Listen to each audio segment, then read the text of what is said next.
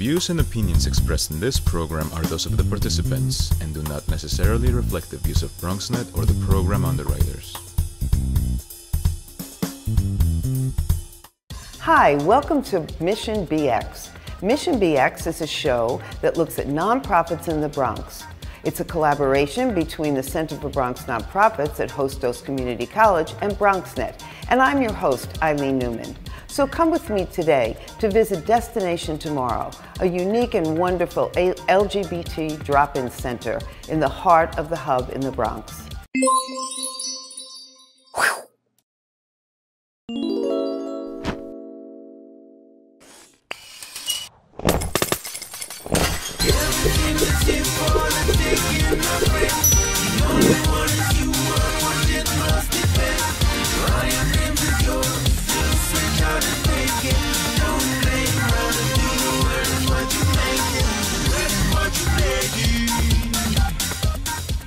I'm sitting here with Sean Coleman, who is the wonderful executive director of Destination Tomorrow, and we're sitting in Destination Tomorrow's beautiful environment, beautiful. It's not, I want to say office, but it's way beyond an office. It feels like so much more, right? Yeah, it does. Welcome to our living room. So yes, exactly, exactly. And we're going to talk about what Destination Tomorrow does and also what it means, because I think there are wonderful things that happen here, but I think it's also symbolically a really important addition to the Bronx and this particular neighborhood. But before we even do that, Sean, tell me what your vision was when you started creating from nothing Destination Tomorrow. Yeah, from nothing. The vision was to provide a safe space for LGBTQ people of color who happen to be residents of the Bronx, to make sure that they weren't left behind, right? As the outer borough, frequently services, LGBTQ services, will go in other areas with the assumption that we could, you can get there, And I never wanted folks to have to leave their home or their neighborhood to obtain the services that I felt like a right for anyone that was a resident here. So my initial goal was just to make sure that nobody was left behind, right? That we all had a safe space. And then it kind of grew from that because the Bronx LGBT Center closed.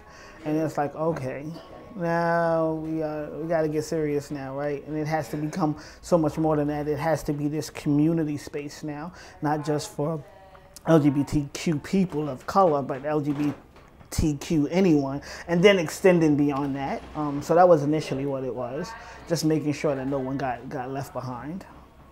So full disclosure, when I met Sean, just to the audience, this I couldn't have even imagined what we're seeing here. Right. So just talk about the steps to get to this. Well, first we have to thank the We Are the Bronx program, right? Because I was a participant and graduate of We Are the Bronx. And when I initially met you, and when I was telling you all of the dreams about Destination Tomorrow, and you were like, but are you getting paid? Right? He's like, are you receiving it? And it's like, no. And you're like, well, how are you going to sustain yourself so that you can continue to grow this if you're not? And you kind of helped me map out what it would take to get to this point, right? And part of that was not just getting paid, but just making sure that the resources that we obtain the resources we needed to be successful. We started with absolutely nothing, right? We had volunteer-led. It was an online resource initially. I don't even believe we had a space at the time. I think we didn't even move into our space at the time. And we took it from there to moving to the Hunts Point incubator and getting a small cubicle there so we can operate and take the services offline, and then eventually growing it into what it has become. We've been able to triple our budget. And you say zero, but you triple that, right? But we've been able to triple our budget. It was actually $35,000. We started with $35,000 when we moved into the other space. And but not just that, we've taken it from volunteer-led to now we have a staff of 10, all with a livable wage. So yeah, it was interesting getting to this point.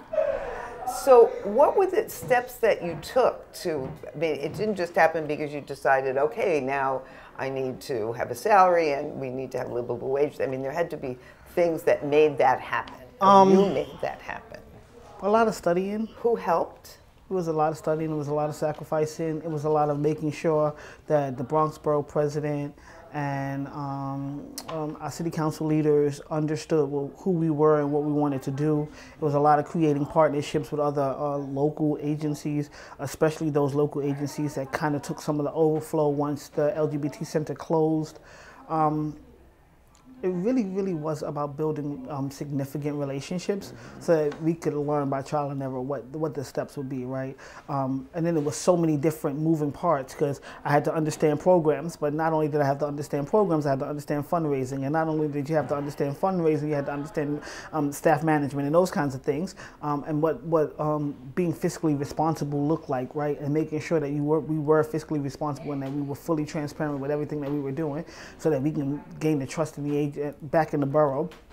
So there were a lot of people that contributed to the success of Destination Tomorrow, whether it was someone sending an email about a free program that was going to happen that we could be a part of and get some kind of certification, or if it was just about bringing us in to have a discussion about what it is that we wanted to do and then figuring out how they could help play a role in that, the Bronx Borough president. So it was just ideal that we were able to create these types of relationships, and people were so receptive to having a queer center in the Bronx.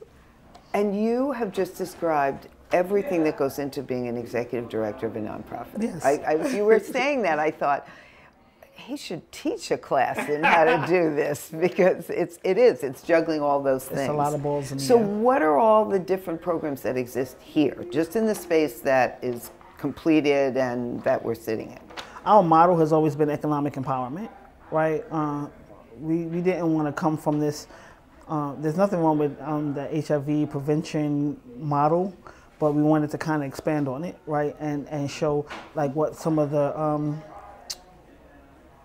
core issues were, and how those things needed to be addressed as well. So housing and healthcare, not healthcare, housing, employment, substance use, all of those things that we felt were not being addressed. We run a job readiness program.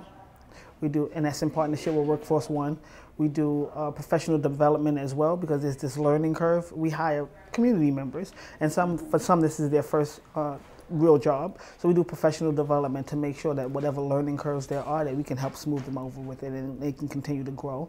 We do financial literacy in partnership with TD Bank, and that was vitally important for us because we had so many clients that would come in for housing, and one of the requirements was you'd have to work and save 30% of your income. So you want them first to get an employment that would allow them to be able to save 30%, and then you wanted folks to save that had never saved before. So we wanted to give them those tools. We do HIV testing, of course, but only for those. It's not this hard sell, right? This is not our primary thing. But if you're here and you're comfortable and you're not comfortable going somewhere else, then we make sure that we can take care of it here. We do needle exchange, and our needle exchange was primarily for our trans clients. And what a lot of people didn't realize was, because some trans clients didn't feel comfortable going to the doctor, there was still this heavy black market for things like hormones. And if you're getting hormones on the black market, 9 times out of 10, you're getting needles from wherever. So we wanted to make sure that we had a safe syringe exchange program. We do support groups, and we kind of gendered them in the very beginning, right? So we have a support group for women, we have a support group for the trans women, we have a support group for trans guys, and then we have a co-ed support group. We have a group called Healing Through Arts, where we use creativity and art expression to kind of like really get out some of those past traumas. We do counseling and case management, so we have a social worker on staff that can sit and address any of those traumas that are brought out that you may not be equipped to deal with. I think I covered it all. Yeah, that's a lot. Yeah. Considering what you just talked about in terms of beginning. Yes. And said, did I have a space? And didn't have a space to do any of those things. So this is an amazing accomplishment. So, thank you. And we're going to talk more and go and look at what the place looks like, okay, and talk about what's next. Yeah, next steps. So thank you. Yes. And we're going to cut to a break and then come back and talk some more. Perfect. You know you want it, you want it, must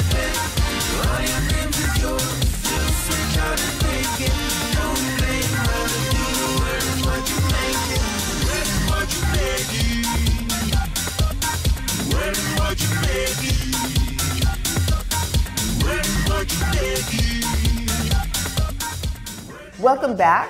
And now we're sitting in another wonderful office space of Destination Tomorrow, and we're going to talk to Janae, who is working with the Career Readiness Program. Janae, can you tell us a little bit about this program and what it does? So this program is a 5-week career readiness program. We cover all bases of finding a job, landing a job. So we do some confidence building, we do resume building, and then we do mock interviews, and then I help my students one-on-one actually secure the job. And so tell me about the jobs. Okay. Well, I got hired during sex workers outreach. So I'm excited about that. Yeah, so tell us about that. It's basically going out in the field and helping individuals that do sex work, like let them know about the program, give them items that they need, like sex kits, everything, and let them know it's an okay place. Good for you. That's great. And how about anybody else? How about you? Yes, I'm going into security, VIP, community service. Actually doing front desk. Good for you. Wow. So you'll be meeting VIPs and taking care of them? Not quite. Actually, facilities, like residents. Okay, that's great. And you're pursue my acting career. Like in my 20s, I went through a depression, and Janae helped me through my depression since last year at Destination Tomorrow, and New Alternatives helped me. So many people helped me when I was younger, and I looked at my sexuality like it was a disease, and I was really scared. And it cost me a lot of friends because I couldn't feel confident to be myself as a man, because I am a man regardless of what anybody says. But I have to say that Janae and Sean and everybody that I've known even since a little kid, I bless them and thank them for helping me. That's wonderful. And it also, if I were going to ask you why this is important, you just told us why it's important. So all of you. So good luck to everybody. And thank you for letting us come into your graduation party. So now we have to wait for the pizza to come. So thank you all. Thank you. Thank you. Thank you. And now we just cut to a break, and we'll be back with more about Destination Tomorrow.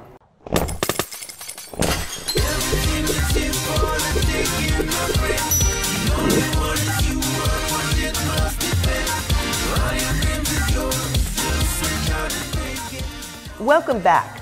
We're in a whole other part of Destination Tomorrow. So Sean, can you tell us where we are and what happens here? Welcome to our drop-in space.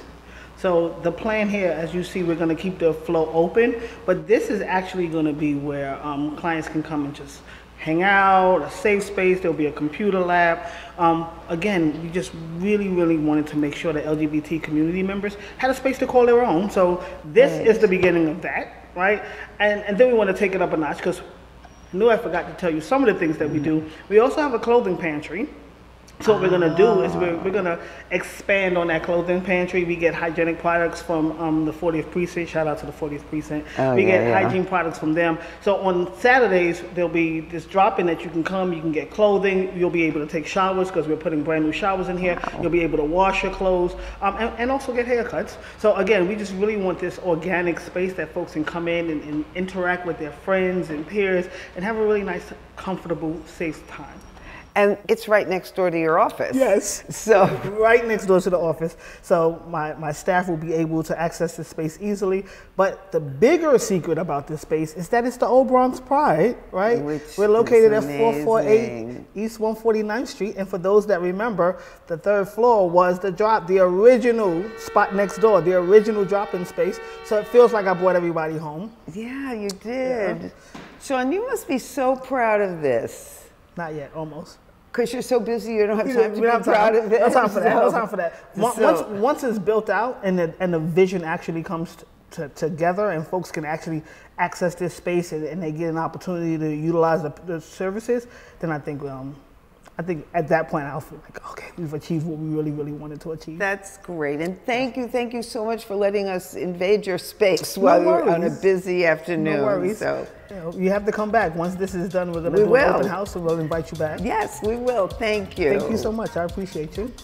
I'm sorry, but that's all we have time for today. But we'll be visiting other nonprofits in our next show. If you want to see other shows that we've done, just go to BronxNet.tv, or if you missed a part of this one and want to watch it again. And please join us next month when we go to visit another wonderful, impactful nonprofit right here in the Bronx. You